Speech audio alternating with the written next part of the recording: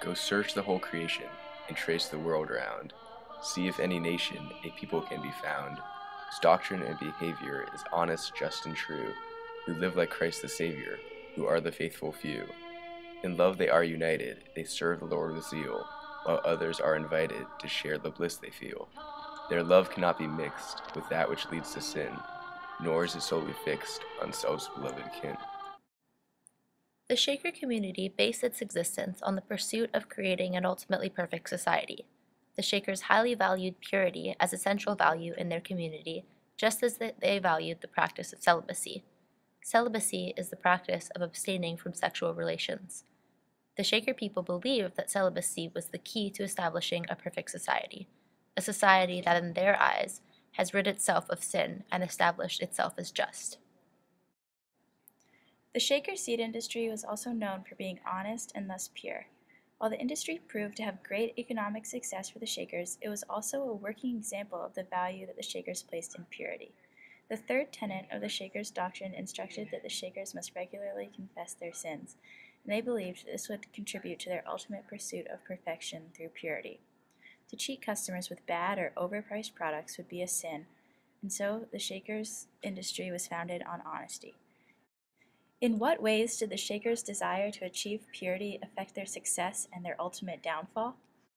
The Shakers' obsession with celibacy through the means of sexual abstinence made it increasingly difficult over time to sustain their community's population. Initially, this worked well, as they were able to espouse an unusual family system that entailed taking in converts and adopted children. However, over time, this conflicted with their ability to gather new members, as a large percentage of recruited Shakers left the group once they were of age. While visiting a Shaker community in 1818, an English Quaker said, "People will purchase seeds from the Shakers as they are people perhaps above all others to be depended upon for veracity and strict integrity.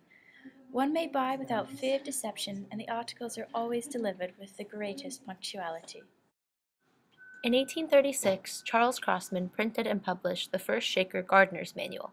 Crossman stated that he created the gardening manual to enable our trading customers to obtain some practical information relative to the raising and management of those valuable kitchen vegetables.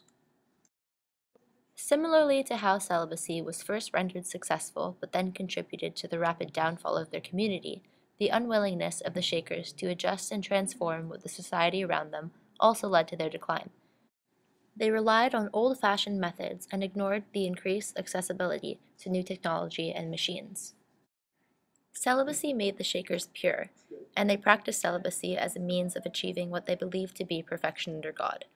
The reality was that the Shaker society existed on behalf of a contradiction due to its strong belief in celibacy.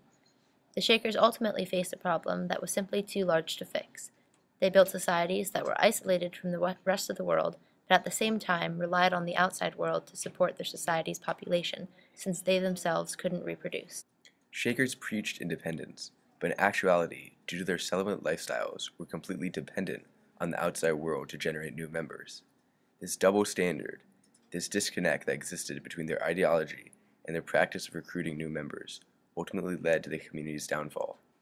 As the world began to focus more on quantity over quality, and thus away from purity, it became difficult for the Shakers to maintain their economic success, as well as their community in general.